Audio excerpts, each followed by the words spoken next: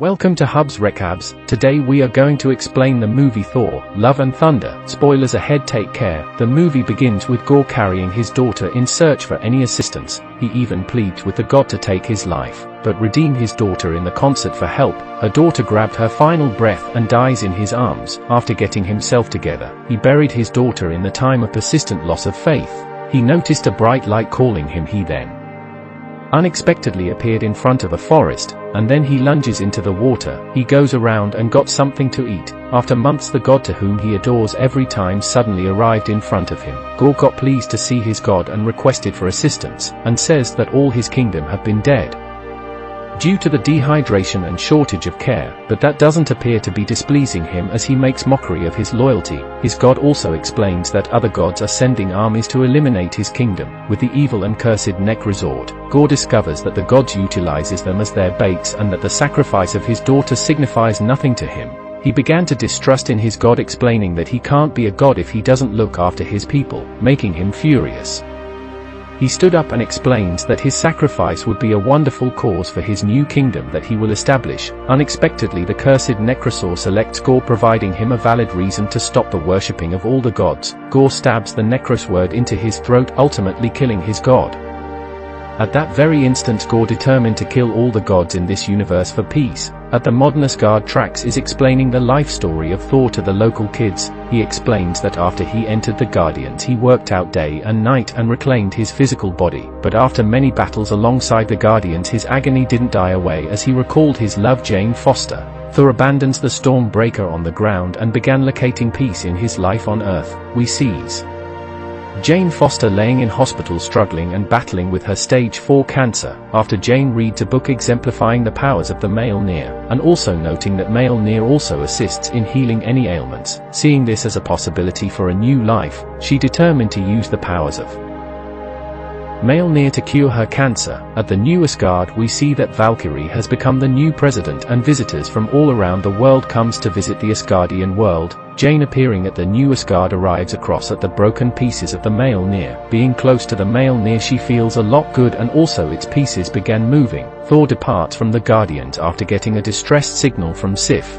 Upon appearing, a beaten Sif cautions Thor of a nexus, becoming a being possessing the god-killing weapon, the Necrosword, pursuing the extinction of all gods as vengeance for ignoring the death of his family. He also tells that his second target is going to be the new Asgard. At night, Gorr attacks New Asgard with his supernatural being, learning about the report Valkyrie and Thor arrives and began slaughtering down the beasts. Thor then discovers a thunder lightning around and smashing all the beings, and realizes that it's his former hammer Mjolnir. When he lifts his hands to invoke the hammer, melee reforged bonds itself to Jane. After realizing her worthiness, granting her the power of Thor, Drex then tells us about the relationship between Thor and Jane, and how greatly they both loves each other. But as the time passes, their duties began interrupting their relationship, and one day Jane left a message for Thor and departed. Thor is shocked to find Jane alive with Mjolnir. With no time to spend, Thor, with the assistance of Valkyrie, Korg and Jane, began finding Gorr into shadow creatures. The squad is skilled to afford Gorr, but he flees, capturing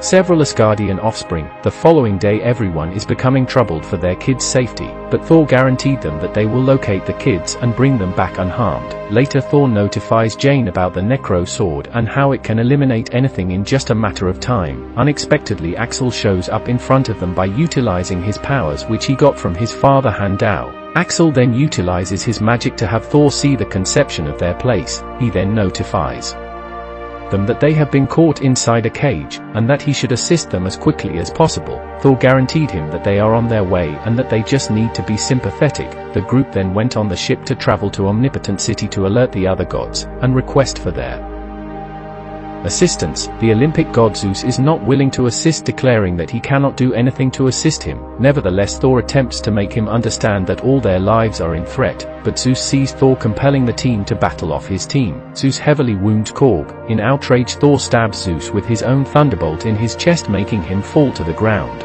They then finds their path out by bringing in the ship, and also Valkyrie steals the thunderbolt during their breakout. On their path to rescue the kids, Thor acknowledges to Jane about his love, and that he will take her with this cancer, and certainly she will find his ailment and get well. They both then make out before reaching the Shadow Realm. Nevertheless, this proved to be a deception for Gorr to grab Stormbreaker, which he plans to use on the Bifrost to come into eternity, and inquire for the devastation of all gods. Gorr manages to subdue Thor's teams and stabs Valkyrie in the back, making Thor furious, then uses his entire strength against Gorr. After getting enough with Gorr, Thor unlocks the bot forest and attempts to escape, though Gorr manages to snatch the Stormbreaker. They all then got teleported back to planet Earth. Gorr utilizes Stormbreaker to unlock a portal to eternity.